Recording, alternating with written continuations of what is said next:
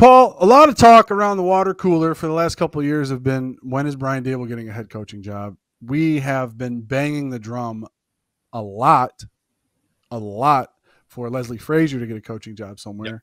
Yep. And we've also taken a retro, introspective look about it and say, listen, okay, maybe Frazier, maybe he's at that point of like a Wade Phillips where he likes being a coordinator. Yeah. Maybe he doesn't want to be a head coach. I think he would love to be a head coach again. I have a destination for Leslie Frazier that I think he's gonna end up. Can we just say this right now? If the Buffalo Bills win the Super Bowl this year, both of them are going to be going somewhere. Ooh, I think that's a daring statement. I think they both go. I think neither one of those coordinators will be hotter at that point. Yeah.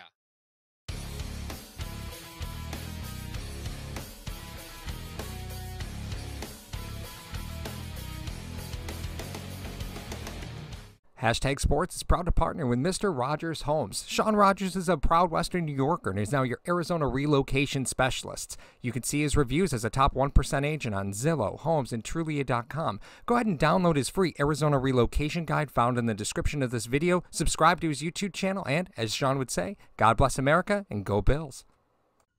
Think about this, Mar. When was the last time you saw an offensive and defensive coordinator get pulled off a Super Bowl team at the same time? That happens because here's the deal. Here's the craziest part about it, which many of you probably know, many of you don't. If you're on a Super Bowl competing team, a lot of the guys are already hired for those positions already. So because they got to get their program started. Yep. So if you're a coordinator on a team that's going to the Super Bowl contending, let's talk to Eric Bieniemy about this, okay? That's right. Because there's a reason that he's has had struggled because a lot of those positions are filled before the Super Bowl happens. Right. Well, that was one of the things that we talked about with Daboll last year was, the AFC Championship game just happened to correspond with when Brian Daboll was, banging the drum. Supposed to go to Cleveland, right? Well, yeah, Cleveland. He had interviews all over the place, So complaining that he wasn't focused. I think that's fair criticism. Absolutely, right? Yeah. Very fair criticism. You have to trust that these are professionals, and again, they have a very strong staff with them. And I think that's sort of the problem is that when you have a strong staff with you. You go somewhere, what's going to happen to that staff? They're going to be coming with you, right? Usually. I mean, Charlie Weiss was talking to Notre Dame when they were on that Super Bowl run. Right. And he left. I think, I can't remember if Crennel left at the same time. I'll have to check that. I think it's. Did Crennel and Weiss leave? Might be a maybe. Okay. But I think it's really.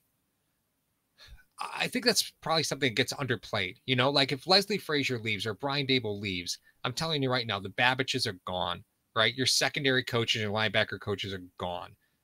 They're probably going to go together, and it's going to be a fight of whoever gets hired first as to who gets them. Your positional players on this, your positional coaches are going to get swiped from you. The staff is, if you lose both coaches, you are in for some problems because your staff is going to be gone. All your coaches are gone. I think you'll have trouble on the offensive side of the ball. I'm not sure about the defensive side of the ball. Maybe it depends on where you go, right? Because you do have a defensive head coach. I think a lot of the philosophies stem from McDermott, but they're interpreted by Frazier, and he puts in what he wants. Because I see a lot of Frazier this year. I see a lot more Frazier than McDermott right now this year. I agree. Well, and with that, right? So where do you see, if you had to pick a destination for Frazier, because I know you think Frazier's going to take a head coach. I disagree with you. I think Frazier stays another year regardless of what happens. But if you think Frazier's going to go anywhere, where do you think it would be? Well, it's interesting because I talked to a friend of mine who's actually, he's a podcaster out of Chicago. And I said, I think the perfect spot for Leslie Frazier when they get rid of Nagy in Chicago. That's going to happen. Would be to Chicago. Yeah. He's already ingrained in the city from the 85 Bears. He'll bring that monsters of the midway mentality there because he's a defensive head coach. And it was funny, as we were having the topic of discussion, we were going back and forth talking about hiring Frazier. He was talking about Nagy, and I go, one guy that's pissed off at Matt Nagy? And he said, what? I said, Bieniemy, because he's ruining, by association, he's ruining Bieniemy's chances of, because everyone's thinking, well, Nagy was off of that tree. What's going on? But everyone else off of Reed's tree has been successful, except for Nagy. Well, Bieniemy's a guy that you keep. I know that offense is being piss poor right now, but I think I think a lot of that has to do with your head coach. I agree. I don't think Nagy makes it this season. No, but I think Frazier would be a perfect fit in Chicago. I think that. I think it would be amazing to see Frazier in Chicago, bringing that philosophy there, and I would love to see him get a head coaching job again. I look at it a little different, Mark, because Daboll is obviously the main target, right? That's the guy that teams are really going to go after is Daboll. And I think Frazier has enough loyalty to the process that if Daboll goes, Frazier will say, I'll give you one more year. I'll wait. Yeah, because think of what it would do to this team. It would rip the team to shreds if you lose both coordinators, because you're going to lose all your support staff, man. Like, it would just rip the team to shreds. Unless it was an opportunity that just simply couldn't be turned down. But if you're looking at these teams where there's going to be opportunity, there's like one good team, and then there's everybody else. And I don't think Frazier's interested in an everybody else scenario. I don't think he is, because Daboll's the hot name. Where do you see Daboll going? I'll let you know, but where do you think Daboll would go? Obviously there's Philly. Yeah, here's why, right? If you're Philly, you already have Jalen Hurts, and you're not really sold on that. You're going to be going and get a quarterback, and you know that Daboll is going to have the reputation for being a quarterback whisperer because they took Josh Allen, and Josh Allen is now who Josh Allen is. So a team that is willing to put a new asset in a quarterback, that's going to be a team that wants Brian Daboll. I really think Philly's QB shopping. They're going to be shopping for a QB in 6 months. I just don't believe that they think Jalen Hurts is the answer. I can't believe that they do. So what do you think? Do you think Trubisky goes with Daboll? Could. Yeah, could. Like, do you think that's the gift that he gives them? I mean, it makes an interesting point, right? So if you're going to go to what would be a good example? I don't think Culley survives down in Houston either, right? So I don't see that. That system's a mess down there.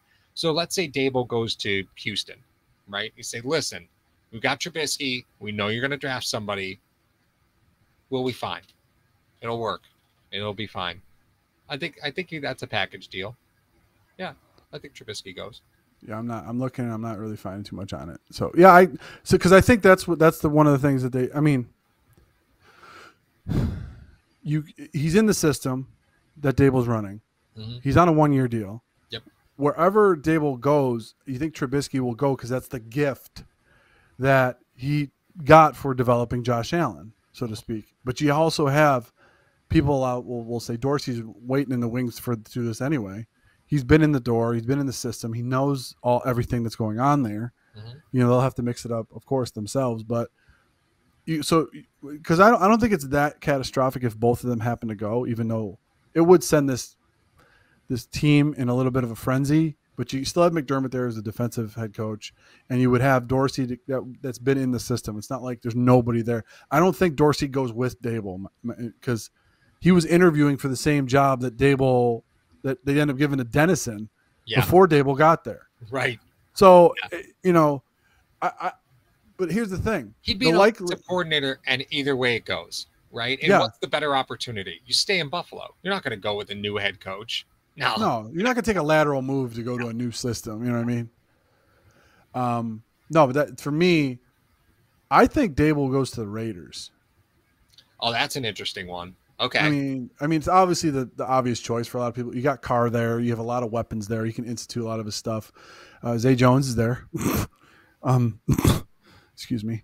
But the point being is that he's in Vegas is just so funny to me. Do you remember that incident with Zay Jones? I think that was in L.A. though.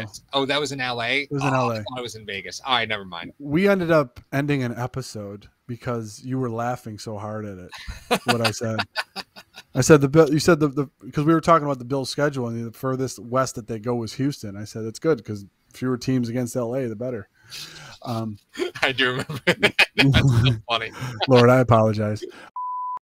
All that being considered, all that stuff being considered, I like the Raiders' job because he was going to go over to the AFC West. You remember? I mean, he said he was only going to take the LA Charger job or no job at all, which Herbert's there. And a lot of people now are just catching up. They're comparing Herbert to Allen. Yeah. So I mean, I can understand that from Daboll's perspective, but at least one of them's got to be gone next year, and not because of their lack of production. Mm-hmm. I just think one of them, it's their time. Mm-hmm. I just think one of them's got to be a head coach in the NFL somewhere. Yeah, I think Daboll has to not be as patient. Daboll was patient last offseason. Yes. That card's gone now. You know, like you can't keep playing that card. You know, you can't continually be a perennial head coach candidate and just keep turning down jobs. Like that's not how this works. You got to pull the trigger at some point. I'm going to go against the grain, though. I'm going to go against the grain here, Paul. Okay. If the Bills make it to the Super Bowl, if the Bills make it to the Super Bowl, if they don't win it, one of them's gone. If they win it, I think both will go. You know what I find so interesting about this dynamic, Mar, is a lot of times, you know, like people want to go and be a head coach because they're going to make a lot more money that way, right? Because coaches, sometimes it's about power, right? Sometimes it's about you think you can do it, you want to challenge yourself. Sometimes it's just about money. There's no limit to the amount of money you can pay a coach. If we say Leslie Frazier, we'll pay you $5 million this season to just not go anywhere. Leslie Frazier's not going to go anywhere. No. Right? Like there's no limit to coach salary. So you could buy your way out of this one pretty good. And even if you did lose both coordinators at the same time, Mar, Buffalo is a destination now. Yes. Coaches, position coaches will be sending their resume in, be like, I am available. I am available right now. I will be there in 10 minutes. I can be there tomorrow. I can be there right now because this is a destination now. Well, yeah, the first thing that to go back on your first point real quick is if you are a coach in the NFL, that's a fraternity. You can coach anywhere in the NFL then. You'll go somewhere. Mm-hmm. Someone will pick you up if you're an NFL coach. Right. Daboll, if he wants, can be an NFL coach anywhere in the NFL that he wants. Leslie Frazier the same way. It's fraternity. That's one. Two is, I like your point on that. Like if you pay, we'll pay you $5 million. There's some coaches that do have a little bit of ego and want to know that it was them that did the work, not someone else. Mm-hmm. You know what I mean? Charlie, in the case of Charlie Weiss, maybe he wanted to prove that it wasn't Tom Brady. You know, in the case of some of these coaches, I just had another one in my head that, you know, they want to talk about, well, was it this or was it that? That was the reason you were successful. They want to try to prove that it was them that did the work. Jerry Jones did it with Barry Switzer. He tried to say, well, I can win with any coach. You know what I mean? Jerry, you know, but it was Jerry's team that was on the field that Switzer won with. Well, it was George Seifert ended up winning with Bill Walsh's team the next year. You know what I mean? It was. Well, let me ask you this then. Side question. Is Mac Jones the gift to Josh McDaniels? Or does Belichick just burn this city to the ground before he hands that team over? Because you know he sold McDaniels, this is your future. Right? Like McDaniels is a perennial head coach. Well, he told him. The funniest part about the whole thing was Bill Belichick agreed to be the head coach of the New York Jets and then wrote on a napkin, I quit, I'm going to New England. Yeah. That's basically what McDaniels did to Indianapolis. Yeah. He was going to go there. Nah. So he's back. I think Bill told him, I'm going to hand the reins to you. Right. But this is Mac Jones the gift to Josh McDaniels? Is this? I think it is because Belichick has never gone for a Bama quarterback, and him and Saban are as close as two coaches can get. Mm-hmm. So Saban was like, "This is your guy. Mm-hmm. This is your guy next. Go get him." And with the top-heavy quarterback class that it was at 15, he was able to snag him. Mm-hmm. It could be. It definitely could be. I don't know. I don't know what's going on behind the evil hoodies plans, but I mean, he could let it burn to the ground. But it's just another job that's open. Like that job's going to become available sooner or later. I just don't see this going as badly as it has, and Belichick wanting to stick around for this. Well, Belichick may. Do you think he stays on as the GM? Who cares? I love it.